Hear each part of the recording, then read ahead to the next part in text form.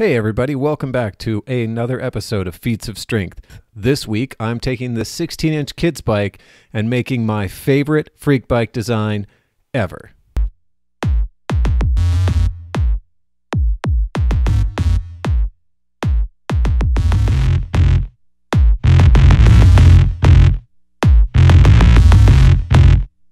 This week we're going to take this 16-inch Haro BMX bike and turn it into a freak bike that I've called the BaDonkADonk. The BaDonkADonk started off by taking a 16-inch kids bike and putting it on 700C wheels, named after the Southern donk style of car and the booty shaking dance you inevitably do when you step out of the saddle to pedal it up a hill.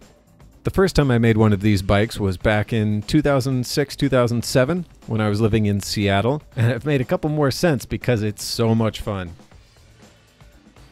So we'll be taking this bike, removing the rear end, giving it a new front fork, and putting some big rims on it. While my original donk was a lot of fun, I have learned a lot since then, but I think it's time to recreate this design and up my game. So first things first, let's tear down this bike and get it ready to chop up.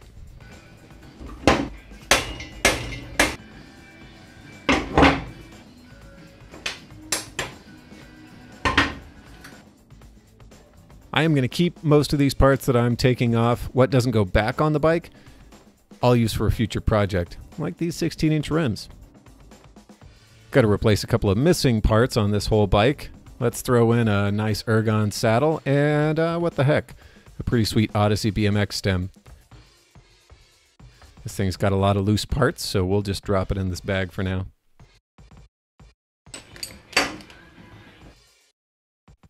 Now, the last time I did this bike, I extended the fork. This time we're using a complete 700C fork, straight tubes, solid construction, and clearance for some larger tires. Now I'm going to replace the rear triangle on this bike. This one's bent, so I'm not too worried about cutting it off. What we do need is some chain stays and seat stays off of another donor bike. I've got these off of a long-tail cargo bike, and they're going to work great. Now I need to grab some wheels for this. I happen to have the original donk wheels. They're living on my commuter bike right now. Time to reappropriate them and put them back on a donk. These are old Mavic Casirium Elites. At some point, I decided to spray paint them, gave them the token colored spoke. Yeah, they're going to be perfect.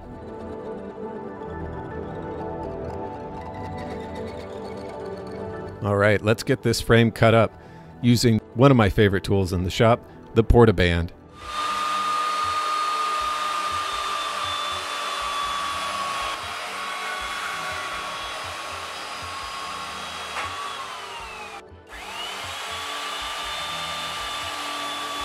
It's a lot quieter, cleaner, smoother than using a cutoff wheel. Pretty stinking satisfying. Next, I'm going to cut off the original dropouts from these chain stays.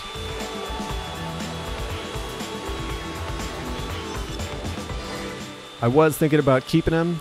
Gave it a lot of consideration. Maybe this time around I'd want this donk to be a geared bike.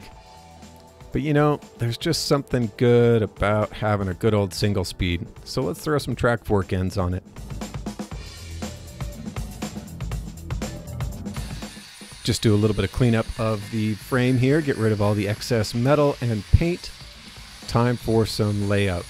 For a lot of freak bike builds, I love just using my fabrication table. Get the axle position marked out, and just to help me visualize, trace the outside of the wheel too. Using an angle finder like this one, I'll mark the angle of the head tube. Before I cut everything up, this bike used a 68-degree head tube, so I can set this to that and then transfer it over to the table.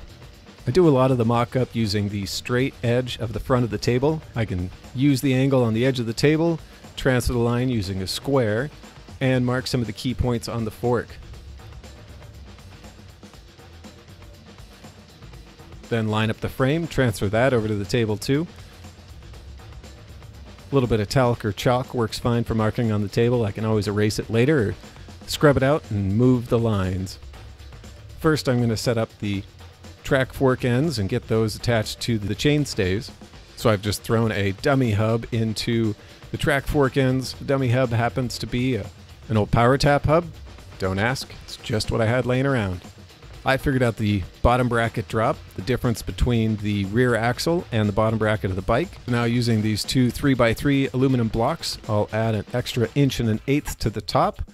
That gives me the difference between the rear axle and the bottom bracket. Well, it's tough to see on the table, but I have also scribed a center line. I'm just going to check and make sure that everything is lined up front to back.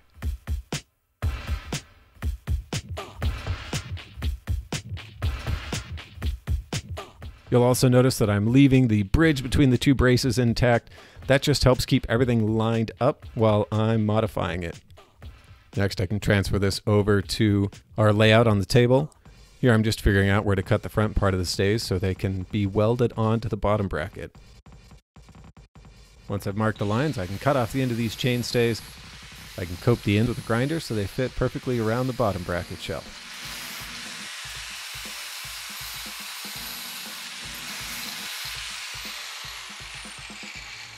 A lot of this is just taking your time, a little bit at a time, grinding it down, and once you think it's close, take it over to the frame and double check your measurements. Come back, grind off a little bit more. All right, obviously things got a little bit carried away between the last cut. I'll do my best to explain. I've got the bottom bracket drop set up. I have squared up the rear axle to the front edge of the table. The aluminum tube is squared up to the front edge of the table as well. And I know that the upright aluminum tube is square to the top of the table. Now the last thing to check is to make sure that the bottom bracket is flush with the tubes. That way the frame is perfectly vertical. And, whoops, it's totally not. Let me just fix that real quick. There we go, that's better. It's evenly touching the aluminum on both sides. I know that it is flat and square to the table. I also got this magnetic angle finder up here on the head tube. It just helps me check the degrees. Again, pretty handy. Stick it onto the front, make sure we're at 68. Everything looks good. Let's tack it in place.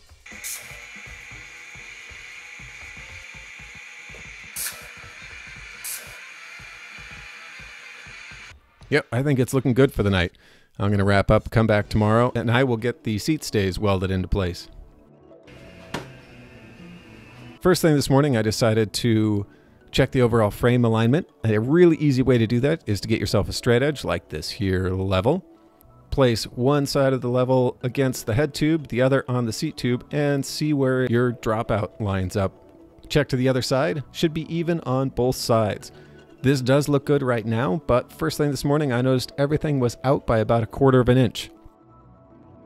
I decided I would weld this side of this chainstay and the inside of this chainstay in hopes that the heat would pull it into alignment. You know what? It worked. I'm stoked. I also took the time to cut off a little bit extra of the frame here, welded on a flat disc, and now I've got the seat stays ready to weld into place.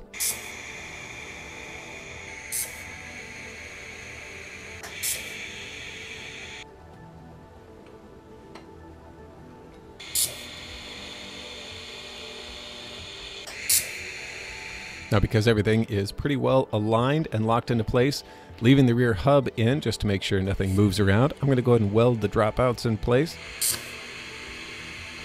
and get most of the rest of the seams stitched up while I'm at it. Now time to get this bridge cut out. We will throw in a couple of extra supports here, top and bottom, just to help stiffen up the frame. Just want to check tire clearance, so I'm going to throw the back wheel in and put it all the way forward in the dropouts. Plenty of space on either side and plenty of space top to bottom.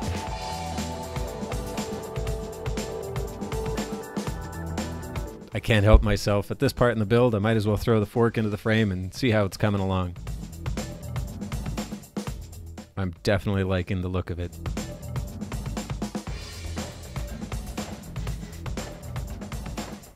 All right, got those cross braces dropped in now as well. I am really happy with the progress.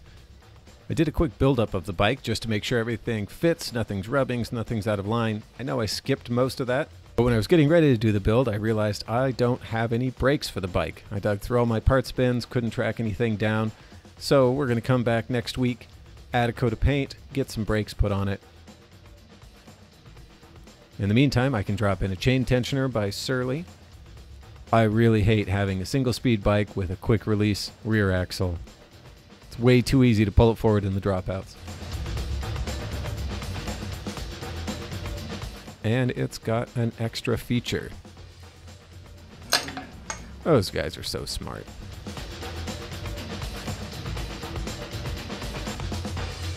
All right, here's the progress so far. I'm really pumped with this. If you're asking yourself why anybody would design and build a bike like this, it's probably not the channel for you. I just like the look of it. Sometimes it's alright to make a bike just because you want to see how it looks. Might turn out to be pretty fun to ride, too. Anyway, we'll come back next week, add some brakes, get it painted, get this bike finished. In the meantime, enjoy some beauty shots.